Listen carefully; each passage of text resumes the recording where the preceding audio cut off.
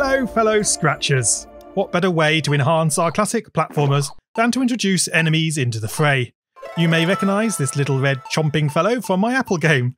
The great thing about enemies is that unlike spikes or lava, enemies tend to be a lot more dynamic, bringing the level to life and also requiring more skill to avoid or to take out.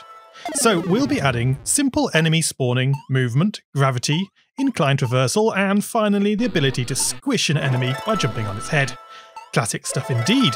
So what are we waiting for? Let's get scratching. We begin where we left off in episode 10, saving our project as a new copy.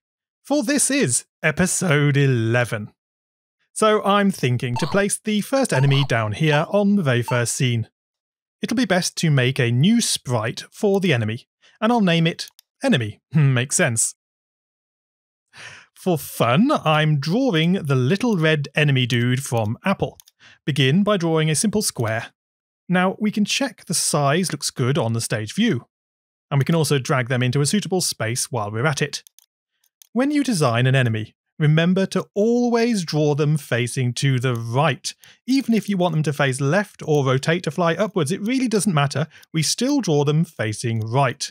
Always. Then, once you have them drawn, just double check that the costume is centered on the canvas.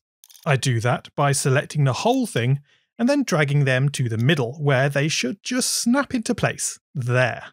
You see, if your costume is not centered in the costume editor, then its position and collision sensing gets way messed up, and in turn that causes bugs later on, so you really want to get this centering step mastered. Right, let's give this enemy costume a name. Red 1. I use a 1 because next up we are going to add more costumes for simple enemy animation. I want them to open and close their mouth. So duplicate Red 1 costume, and now we have a Red 2. Select the entire top half of the costume, rotate it and move it back into place. Nice. We then do the same again, duplicating Red 2, and we widen the mouth further still. Brilliant. To complete the animation, we need the mouth to begin to close once more. Simplest way to achieve this is to cheat and duplicate costume 2 again, dragging them to the bottom of the list. Now we have the costumes in animating order from closed to open, and then beginning to close once more, ready to loop back around to fully closed, and then to repeat. Excellent. We just need one more costume, and that is for when Red gets squashed. Duplicate costume 1, and drag it down to the bottom of the list. I think we should name it Red Squish. Then, just flatten the costume by selecting it all and dragging from the top downwards. This ensures the bottom won't lift off the ground. You might also like to pull out the sides a bit to give that extra squished look. If you hold down the Alt key while dragging, then it sizes around its middle, which is extra useful here. Super! Right, costumes are done. It's time to do some coding. We've used a number of methods to bring sprites into the game. The collectibles were clones that we spawned across the entire level right at the beginning. The lifts and danger sprites, well, they weren't clones, but instead have one sprite that we reused on each scene where needed. But for enemies, we will do something a little different again. Using clones, that would allow us to have more than one enemy per scene, I like that, but to avoid building up loads of clones and any overheads that might bring, we'll only spawn them when needed, and despawn them again when we leave a scene. So, as normal when working with clones, the original sprite should be hidden. When flag clicked, hide. Let's work on enemy spawning. They will appear when we enter a scene. So, when I receive change scene, then check which scene we entered. If scene equals 1.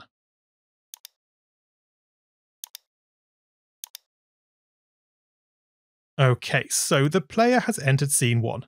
We want to clone a new red enemy. Drag in a go to XY block. Okay, hold on. I actually want to move them further to the right over here. Now remove that block and drag in a new one. That way it's all set with the X and Y values for the new position.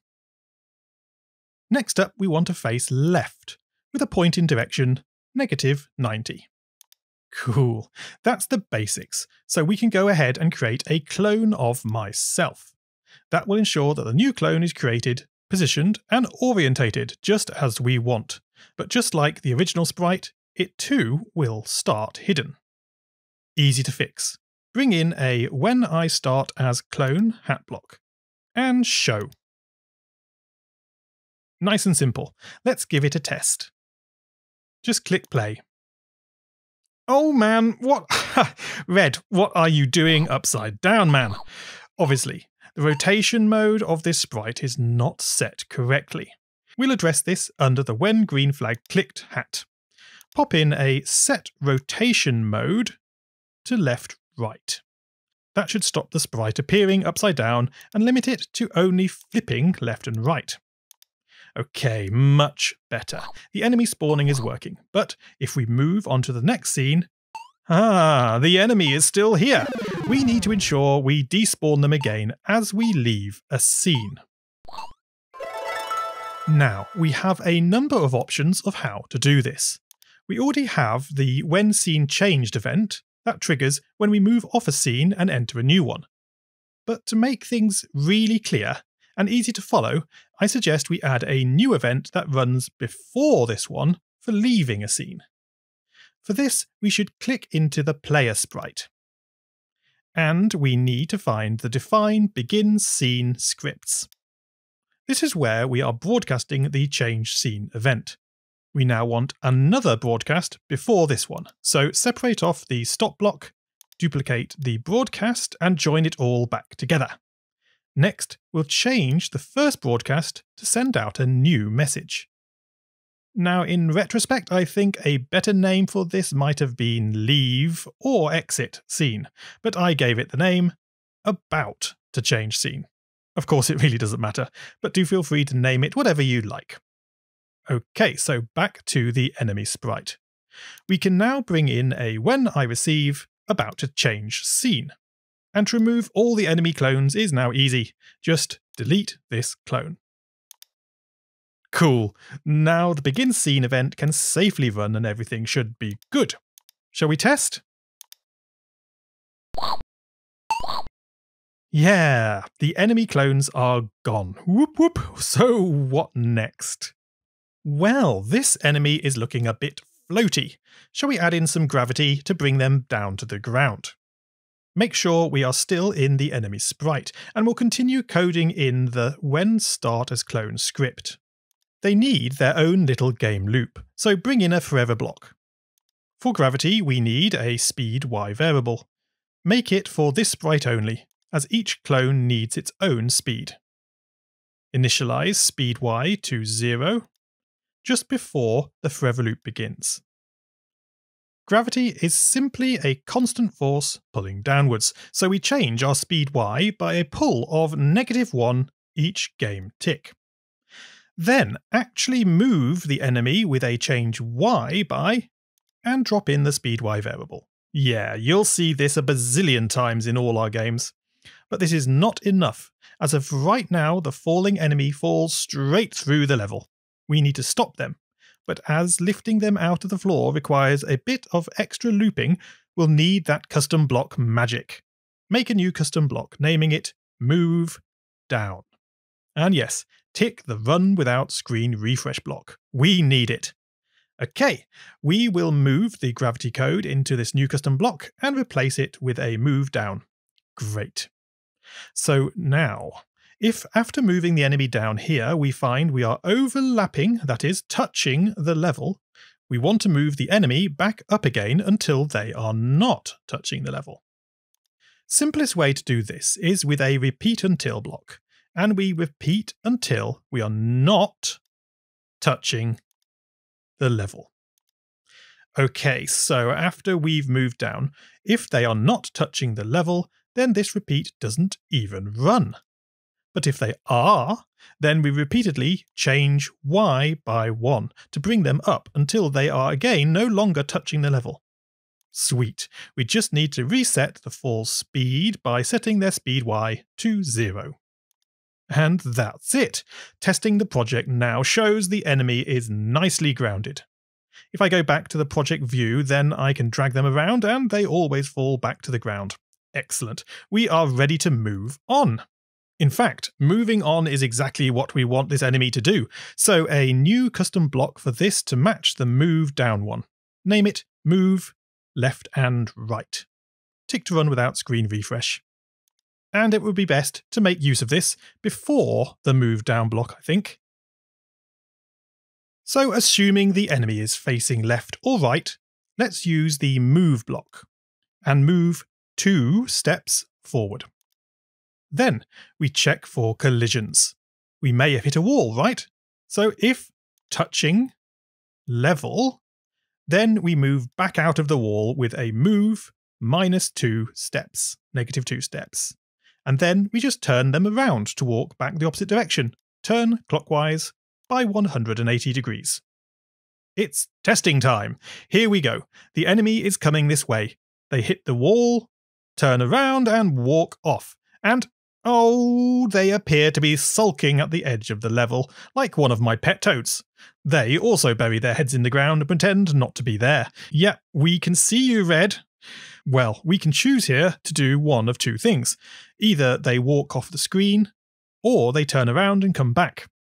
I say we turn them around. So instead of just checking touching level, we need an OR block, and also check for touching edge. That is, the edge of the screen. Now when we test the game, the enemy also turns when they reach the edge of the screen too. Perfect.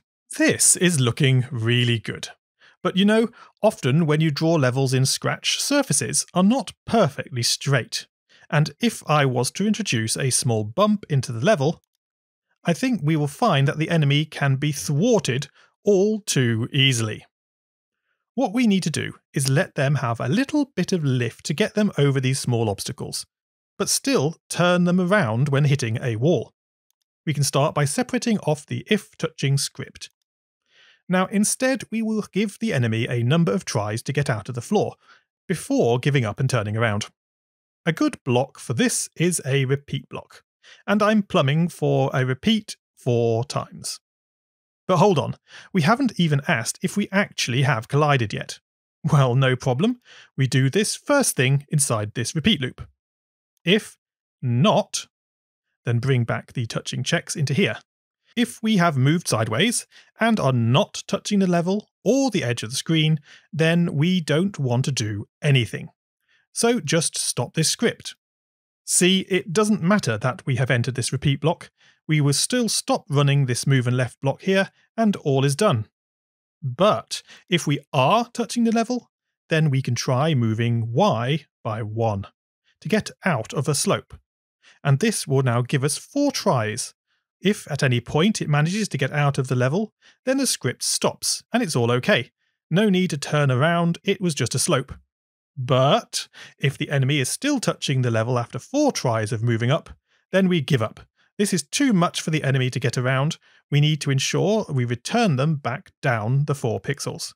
So change Y by -4. And then we bring back the move -2 steps and turn 180 degrees. That will turn the enemy around as before. Excellent. That makes sense, doesn't it? Let's test. Oh yes, very cool and smooth. They are gliding nicely back and forth, and that little bump in the road doesn't pose us with any problems. Great, so with the movement done, we can focus next on animations. Now, if we were to just begin switching enemy costumes, we would instantly begin hitting the same old problem of sprite collisions occurring due to changes in costume size and shape. Now, this is because we are not at present using hitboxes for the enemies, so the collisions are done using the enemy's current costume. We need to ensure that the collision detection, the touching blocks, always use the same costume. So let's begin by ensuring that this is the case. At the start of the forever loop, before we move the enemy, switch the costume to red 1. Now, because our enemy is square, we might as well just use this as our hitbox. But you could, if you like, draw a new costume for this. Now, we should also set the rotation mode to don't rotate, because if you remember, even flipping the direction of the costume can cause the same hitbox changing issues. we don't want to leave them always facing right. So after the player is moved each frame, we reset the costume and rotation mode to how they were before. Red 1 and left and right mode. Good, looking sensible. So now for the animations. Since we are always switching costume back to red 1 for the collision detection, we'll need to keep track of the current animation frame in some other way. Make a new variable named frame for this sprite only. We'll initialize frame to 0 before our forever loop kicks off. And then we'll need to change frame by to animate through the costumes. Put it just before we switch the costume back to red 1 here. But rather than adding 1, let's slow down the animation to once every 3 or so frames by changing frame by 1/3, that's 0.33 around. You will probably have seen this math script before. In the switch costume, we need an addition operator.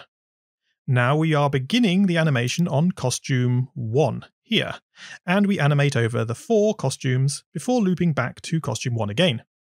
So, we start on costume 1. Stick that in on the left. Then on the right, we need a floor block. This rounds numbers down to their nearest whole number. So, from frame 1.33 down to frame 1. Next, we need mod to loop us around each of the 4 costumes. So the 4 goes in on the right. Mod gives us the remainder after division. Now we can place the floor of the frame on the left of the mod. Ta-da! That's it! Start on frame 1 and loop around the next 4 frames over and over again. And that's it. And there we have it. The animation is looking great, and the animation speed is working well too. So are you ready to get a little more interaction going off here? It shouldn't be hard to allow this enemy to hurt us, since the danger sprite does this already, with just a broadcast of lose life. Indeed, at the end of the forever loop, drop in an if block, and look for when the enemy is touching player. I don't want to extend this loop with too many scripts, so make a new custom block, naming it touching player. But this time, don't tick the run without screen refresh. We may want to add some animation into this script after all. Yeah, so make use of the block right away when we know we are touching the player here. And for starters, just drag in a broadcast, lose life. We are going down. So run the project. Here we go. Touching the enemy. Wow! What was that sound? The player death sound got looped over and over in the most horrible way there. So we must be triggering the lose life over multiple frames. The problem is that the enemy keeps moving after we die, which I like, and then they are still checking for collisions as we are fading out. We need to prevent further checks while the lose life animation is playing. Okay then, so no problem. When we check for touching player, add in an AND block and an equals. We'll need a new variable, name it invulnerable for all sprites. This will indicate that we cannot be killed. And we'll check whether it equals 0. So if the player is not invulnerable and the enemy is touching the player, only then do we trigger the loser life. That's all very well and good, but we need to now set the invulnerability when we lose a life.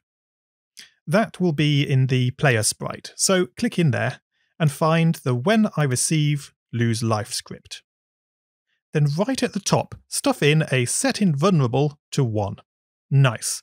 That should prevent the horrible sound, but we also need to reset this back to 0 when the game begins. So find the define, reset and begin level script. And we'll set invulnerable to 0 right at the top. Excellent. Let's test that out. Oh, phew, that is a relief. That is much more bearable. Good work. Of course, everyone knows, though, that we should be able to jump on this enemy's head to defeat it. That would be a great addition to this project, and we'll detect it by looking for when the player is simply moving down from above. Place an if before the broadcast lose life. If the speed y of the player is less than, we need to get the speed y from the of block from the sensing category.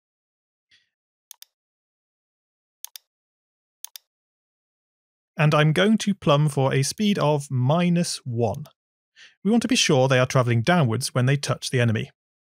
Now, we should play a squish sound from the Sounds tab. We can search up one. Here we go. Squish pop should be good.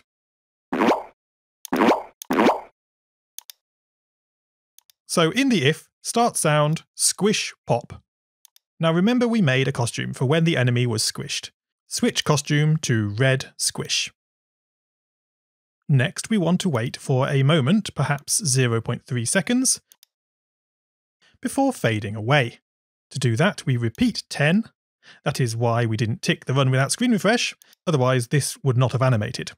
And we change ghost effect by 10, as 10 tens are 100, and it will have totally faded away. Super!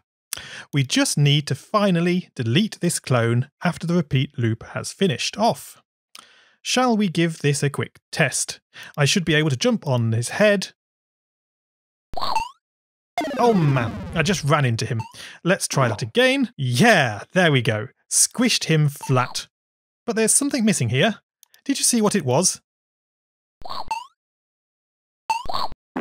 Yeah, we need the player to bounce up again. It just looks wrong with the player landing on the ground after the squish. Since we can't set the player's speed y from the enemy sprite, we need to broadcast.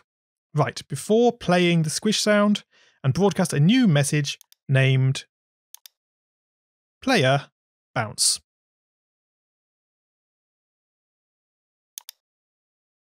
Click into the player's sprite and find some space. When I receive player bounce, we just set speed y to, how about 10? We can always change this at a later date, if it seems too much or too little. You know what to do by now. Shall we test that out?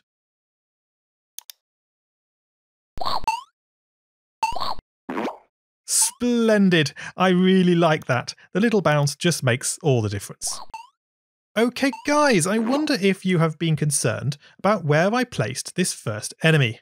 Did any of you think, oh man, he's going to regret that when the player tries to come back onto the first scene? Well, if so, then you would be quite right. See how unfortunate this is? In years gone by, I have played actual commercial games where this has been a problem. We need to be more careful to consider all the directions a player might enter a scene, such that they don't stumble onto an enemy spawn zone and get an auto kill. However, we can be a bit more cunning yet. But to do so, we should first improve our enemy spawning script. Click into the enemy sprite and find the When I Receive Change Scene script. We'll make a custom block to wrap up all the positioning and cloning here. Name it Spawn. Add an input of type, then a text label of @, then 2 numeric inputs of X and Y, a text label of dir for direction, and an input of dir2. Great, run without screen refresh. We can move the position and the clone script in there and make use of the block in its place. Now the type part is not currently used, but I find it nice to give it a name, so stick in red. Then we copy the X and Y positions, and of course the direction of -90. Coolio! We just need to link up the X and Y inputs to the go-to-XY, and the dir input to the point in direction. And that is that. Give it a quick test. Yeah, looking good. So what was I saying about a cunning plan? Right, yes. So the cunning plan is, why do we have to position the enemy in the same place all the time? Why not change their position if the player comes into the scene from a different direction? Can we do that? Sure we can. Stick in an if-else around the spawn block right in here. We need to check which side of the screen the player is on. Stick in a less than comparator. And we are looking for the player's X position. If X position of player is less than 0, then we have entered the scene from the left. so we are fine to position the enemy to the far right. Now, let's duplicate the spawn block into the else. So where should we spawn the enemy if the player entered from the right of the scene? Well, make the enemy visible on the stage, and position them further over to the left, away from the auto kill zone. For me, that gives an X of 87, so I enter that into the new X spawn position. Also, I want the enemy to be facing right, so change the direction to 90. Finally, we can test that. The game starts with our enemy on the far right as before, so leaping over him, we can come in from the right. Yes, we didn't die, which is a great sign. And yes, the enemy now appeared over to the left as we came into the scene. Brilliant. So of course, you only need to do this if you want the enemy to behave differently when you enter the scene from left or right. Otherwise, we can just leave a single spawn block for a scene. But what if you wanted to make more than one enemy per scene? Can we do that? Well, yes, of course. Just stop the project. We make the enemy sprite visible and position it where you want them to spawn. Then, duplicate a new spawn block within the same if scene equals 1 and fill out the X and Y position from the current X and Y position on the stage. And I'll make them face left. Okay, give that a run through. So you see, both enemies have spawned at the same time, and everything is working great. In this game, the enemies always respawn once you return to a scene. You may or may not want this. If there's a great demand, then I'll show you other ways that this can work in later tutorials. But this keeps the game more lively. Okay, we are close to concluding this episode now, but one last thing I want to cover is how we might prevent this top enemy from falling off of the top platform. Often we want to keep enemies patrolling within certain zones. The simplest way to achieve this is by adding safe zones, that is, areas where enemies cannot walk, like extra walls that only appear to enemies. Start by duplicating the danger sprite. I chose this because it has the least scripts, so it will need the least cleaning up. Name it Safe Zones. Then, in the costume editor, delete all but the blank costume. Now, as I want to add safe zones to scene 1 of the game, I will click into the level sprite and copy scene 1 costume into the new safe zone sprite. Cool. Click back into the safe zone sprite now. We can now draw in any enemy blocking walls. I want one right here at the edge of this top platform. So running the project now, you can see the new wall has appeared, but it's not doing anything.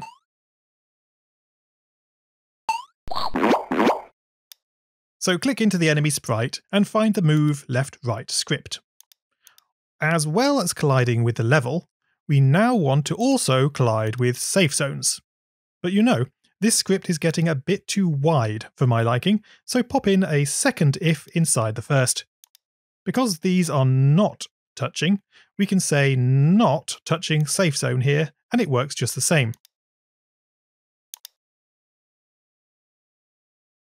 Run that now.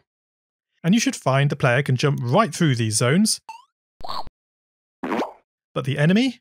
They cannot. That's perfect. The only drawback is that we don't really want these to be visible to the player like this. The best quick fix is, within the safe zone sprite, set ghost effect to 100, right at the start up here. Now if we'd hidden the sprite with a hide, that would prevent the enemies from touching it, and they would then just walk straight through it. But using ghost to fade them away to nothing actually keeps them fully touchable, which is very useful to know indeed. So test that again. And yeah, that looks good. We have our enemies moving just as we wanted. So finally, before we finish, there's one more issue to address. Come with me to a scene with a moving door. I'm going to place a new enemy on the screen, to the right of this door. Stop the project, make the enemy visible, position them, and then, in the When I Receive Change Scene script, we need a new check for Scene 4. I only want to spawn a single enemy, so remove all the rest of the spawns. Fill out the X and Y positions from the stage. Right, so what's going to be the problem with this? Any ideas? Are you watching? Ah, they can walk through doors. Or more specifically, they can walk through moving platforms. So we have another sprite we need to check for enemy collisions against. Yeah, back in the enemy sprite, find the move left or right script and introduce a touching platform block. We need the OR operator again, as the enemy is blocked if it is touching a safe zone or a platform. So pop that in, and here we go. Yes! The enemy is now behaving less like a red ghoul and more like the nice chomping enemy that we wanted. That's great to see. I'll just go grab the key to this door. And now we can let ourselves in. If I wait for this guy, I can let them through the door too. Oh, whoops. Looks like they got caught. I guess at this point we could do some extra checks and set them to get squished. But I'm not overly bothered by this little quirk. Maybe we'll revisit this in a later episode too, because, well, this is all we have time for today. I only covered one of so many possible enemy types and behaviours, but I hope you might try to add all sorts of enemies to your platformers now yourselves. When you do, please submit them to the studio linked under this video. I'm really looking forward to seeing them. I'm dead keen to make a video showcasing them, but since there's so many, I'll be opening first dibs to my channel members. So watch out for a member-only post about it in the coming weeks, and keep up the great work.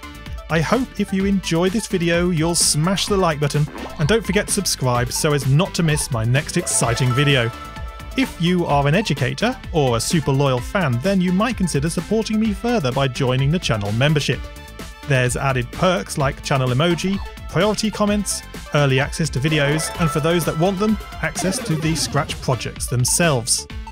But until next time, have a great week ahead, and Scratch on, guys!